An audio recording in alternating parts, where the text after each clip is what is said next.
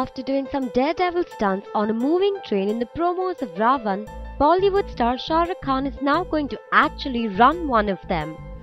The actor who's travelling to Ludhiana and then to Delhi to promote his big-budget movie will be either operating a metro railway train or merely travelling in it from one station to the other. Apparently, this out-of-the-way promotion is only because there is a scene in the film where the leading lady, aka Kareena Kapoor, becomes the engine driver and he, obviously the superhero G.One, jumps from one compartment to the other via the roof. Must say, Shahrukh, you are giving some serious competition to Aamir Khan and his promotional strategies.